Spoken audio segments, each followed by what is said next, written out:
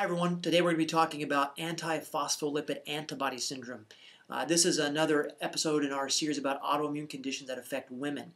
Anti-phospholipid syndrome is a problem with an attack on the inner lining of blood vessels. Phospholipids are little chemical components of these blood vessels. Now what this produces in terms of symptoms, or how you might even know that you have this, is it produces blood clots when you might not really have any reason to have blood clots. It produces multiple miscarriages.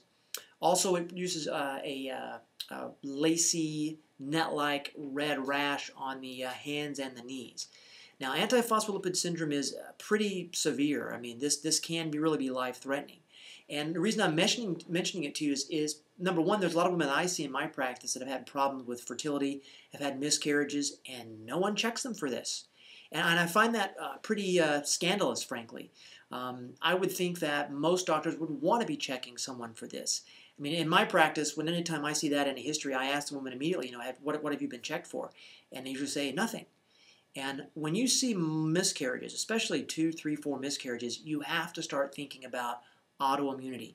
Antiphospholipid syndrome is one of the things you should be checking for or get checked for.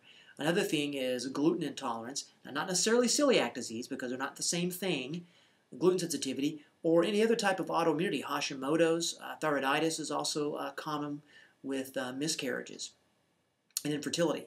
I remember I had a case of a lady that had a car wreck, and she was a fairly bad car wreck, and she developed antiphospholipid syndrome after the car wreck. And she had a really hard time. She started going blind in one eye. It can be a very advanced, progressive sort of autoimmune condition. A lot of autoimmune conditions are progressive, but sometimes not as rapid and as life-altering as antiphospholipid syndrome can be. Now, I want to tell you about that trauma because if you have had a car wreck or you've broken a leg and then you develop some new symptoms afterwards. For example, I just had a patient the other day that was in Bolivia, and she got in a golf cart wreck and broke her teeth out. And when they tried to replace her teeth, she has had this problem now where her gums are trying to recede. She also lost about 35 pounds. Turns out she has Hashimoto's and went into a hyperthyroid flare-up of that. Physical trauma is something that is a known trigger for autoimmunity. I had a guy jet skiing a few years ago. He never had a jet ski before, went jet skiing for like 6 days and developed an autoimmune neuropathy. These are all things we could talk about if we had a little more time, but antiphospholipid syndrome is one of these type of things that can be triggered after trauma.